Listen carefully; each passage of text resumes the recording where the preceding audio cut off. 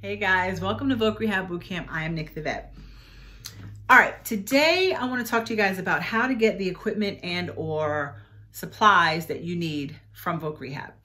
Some of you may have seen some of my past videos where I told you I got a $6,000 MacBook Pro, a $2,800 camera, a couple $1,000 in lenses, I don't know, $700 in microphones, and just a lot of stuff. A $1,100 ergonomic chair. And people are like, how do I get that?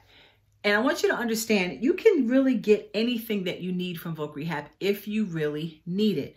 One guy recently emailed me to say he wants me to help him justify a $17,000 Mac Pro. And even though he is in graphics, he's not doing the kind of graphics that require that kind of computer.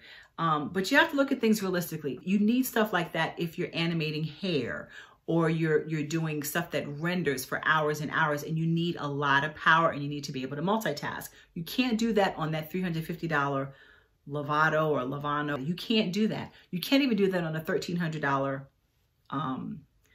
MacBook Air. You really need something more robust. So if you're in graphics or film or television, you need stuff like that. And what you need to do is figure out what kind of work you're going to be doing, and then you can justify it. Now, if you just want a Mac and you really don't need a Mac, then probably the MacBook Air is all you really need. Can you justify a $6,000 MacBook when you're a poli-sci major? I don't think so. Because the letter I have on my website shows you guys the justification for getting a Mac versus a PC. If you don't know PC and you're a Mac house, you don't really, you don't know how to use a PC, whatever. Like I really don't. I used it years ago, but I haven't really messed with a PC in probably 15 years. I'll have a huge learning curve trying to figure stuff out on a PC. So that being said, the real answer is you have to justify it. Some people can't think outside of the box, so they don't know what to say. Here's a few things. For example, let's say you have a service-connected disability or non-service-connected disability with your neck or your eyes, or you have vertigo, any one of those things. Then you really might need something that supports your neck.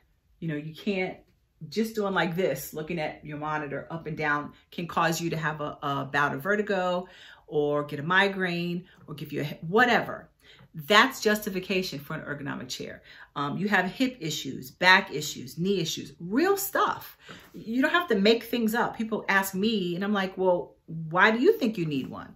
And they go, well, my back hurts. I go, there you go. That's what you put in the letter.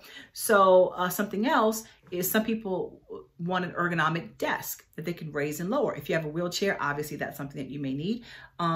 Or if you have challenges where you have to put your chair up higher sometimes, lower sometimes, you just need some versatility. You can't sit still for long periods of time.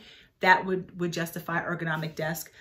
You may need to have your monitor mounted on the wall because you need to keep your head at a certain, you may have some, I don't know if they're called pins or whatever, some things in your spine, your neck, and you can't be doing like this and whatever. You need to be, stationary. Pay for the mount on the wall. What else?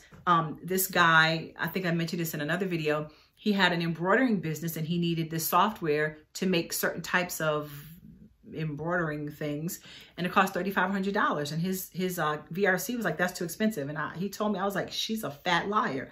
Her maximum per the M28R guidelines is $25,000 per year. And there's no such thing as too expensive. If he needs it to make money, then he can have it.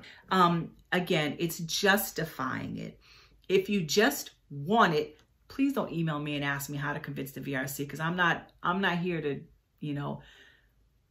teach people how to just suck the life out of the VA. There are things that I could have gotten from the VA that I didn't, and I'm not saying you shouldn't get everything you could get, but I could have got them to pay for my my internet. I know a lot of people that get their internet paid for because they go to internet college, but my VRC, the one I got after I got approved, was like, but you were paying for that already, really? So should we really pay for that? And I was like, oh, okay, that's fine. They gave me so much. Not gave me, but I was able to get so much of the benefit of which I was entitled that I really didn't push. So what I want you to just remember when you're thinking about this stuff is think outside of the box. When they go, here's your little $300 computer, don't just go, thanks so much, and take your little printer. You need ink, you need paper, you might need pens, you might need a notebook, you might need a stand for your MacBook, because I'm often sitting my MacBook on stuff because it's too low on my desk. I didn't get them to buy me a stand, but I could have. Those are things that you can ask for because you need it. If you didn't have the service-connected disabilities that you have, you likely would not need all these accommodations, and the money is there for the accommodations, okay? If there's anything that you want that's very, very expensive, you just have to justify it.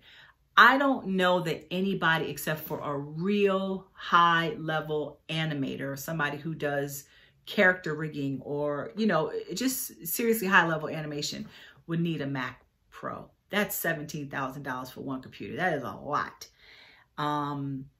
Yeah, and your warranty is only 3 years. And if that thing breaks after 3 years, who's going to pay for it after you're out of Voc Rehab? It's just a lot. Another guy recently emailed me and he wanted 7 microphones. He was in digital journalism, not film, but he basically had the same thing that I had on my list on my website and also had a bunch of other stuff. Don't ask for so much stuff that it pisses your counselor off and then they go, this guy's crazy. You want them to believe that you need this stuff. You don't really need 7 microphones, okay? I don't care what kind of interview. On a standard, everyday, situation for a student, you don't need 7 microphones. But you do need 2. You need a lavalier and a boom. Or maybe 2 lavs, whatever. But, or, a shotgun, whatever, but not 7. If you're I don't know, if you're a seamstress, you don't need a $100,000 sewing machine. I don't know how much sewing machines cost, but just be reasonable. If you need it and it costs $50,000, ask for it. But if you could use a $25,000 one and get what you need from it, as opposed to asking for one that's $50,000, you really don't need. Do that, because not only, I'm not saying you're taking money from other vets, the money's there. What I'm saying is you want to get approved. So you don't want to ask for way too much and then she's suspicious or he's suspicious of you and then bring it down, because it's like, you see, you're playing games. Ask for what you want.